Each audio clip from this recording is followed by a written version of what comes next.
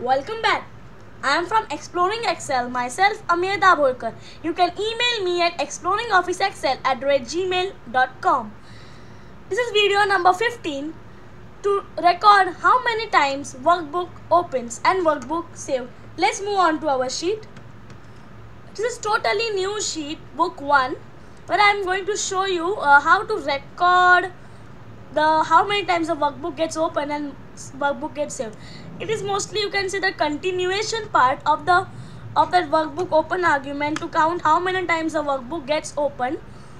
All the records were shown in the cell A1. Like I have in the name box, I have named it as counter. In the VBA, going to the this workbook, I have just counter equals to counter plus 1. This time it counts how many times the workbook gets open, but this time it will list how many times, at what time the workbook got open, and date. It's all things will be listed here. That is the basic advantage of this. First thing, I am going to show you how many times the workbook gets opened. So just write here login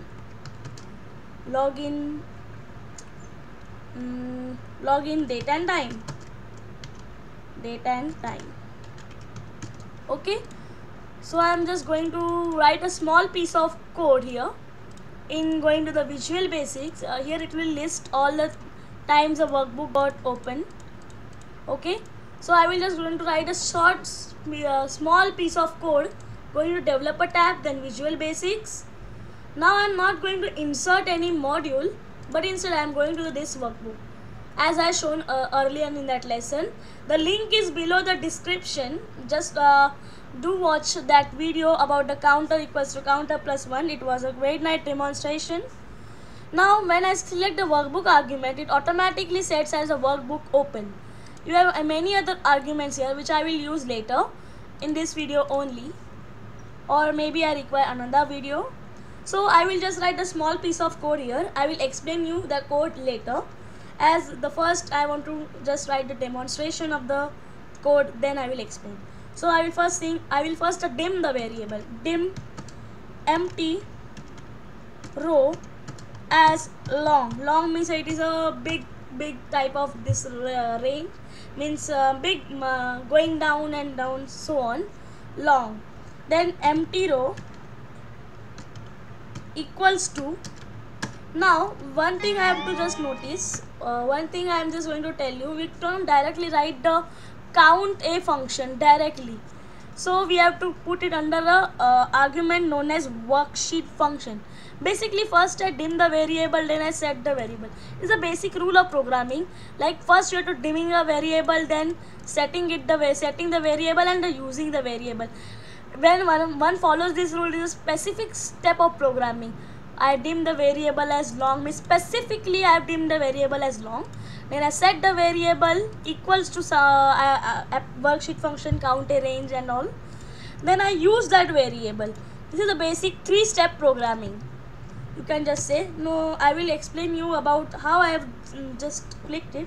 So first I will write worksheet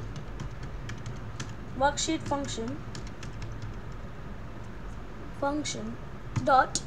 Now I will use the inbuilt worksheet function like CountA. Now I will just write the range. Inside that nested functions, you can just say range A is to A close, then plus 1. I will explain you the code in a bit moment. Now I will just see cells.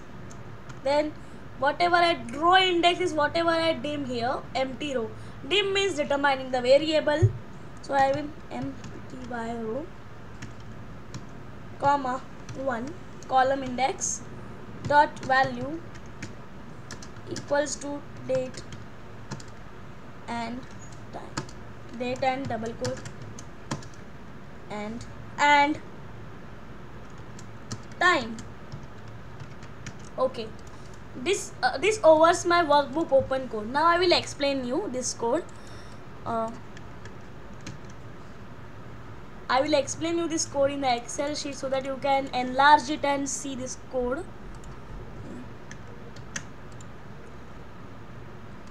Okay, Now this is a small sort of code here I have used.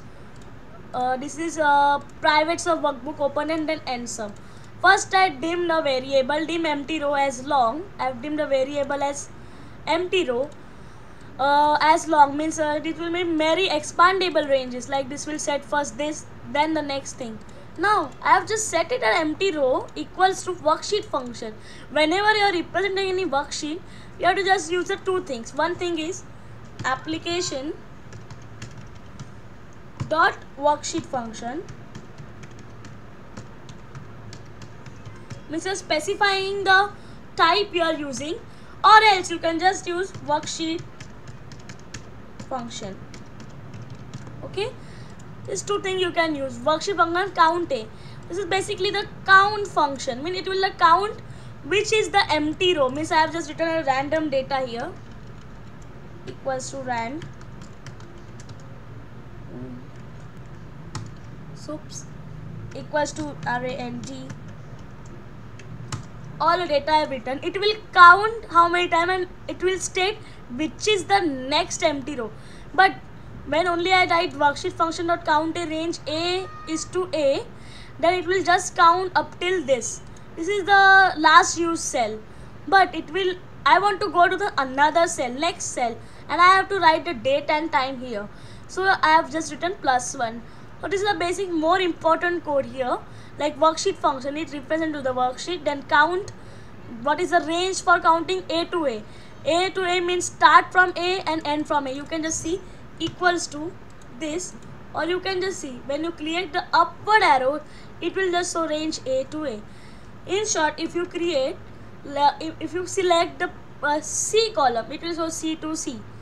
That is how the full row is referenced, rather than referencing from C, Ctrl Shift down. It will also do the same thing, or or any other things. So this, then I have just used cells. Cells property means it will represent the cells in a row. Empty row means what is the row index. 1, 2, 3, 4, 5, 6, 7 are the row index. So what will be the empty row? Means empty row will generate a number, and then that number will be the row number. Okay, so this is number, so empty row, suppose it generates this as empty. So what is the number 8? So the 8,1 means it will be this.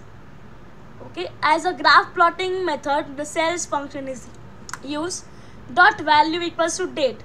Date is an inbuilt function in VBA which will automatically insert the date, and I have just to double quotes space double quotes, means it will use a space between date and time. Time is also an inbuilt function. Some of the inbuilt function, when you write the date, it will just insert a date here. Okay, this much only the type of a code I need. Now I will just run that code.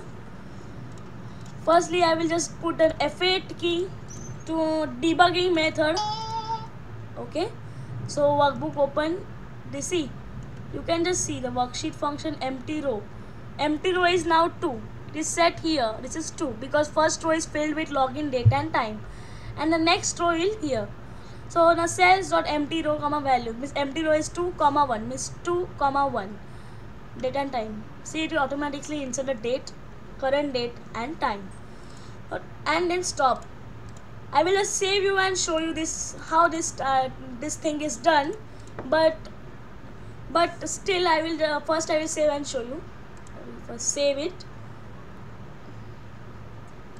in my desktop.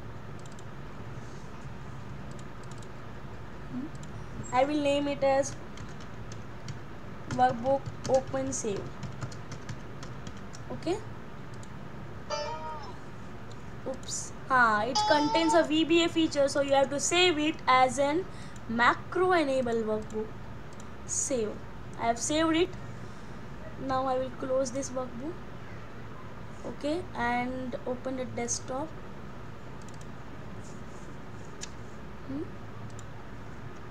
Workbook open and save. So it will run the code. In the next row, it will add that data. That this time it's open. See, it's working.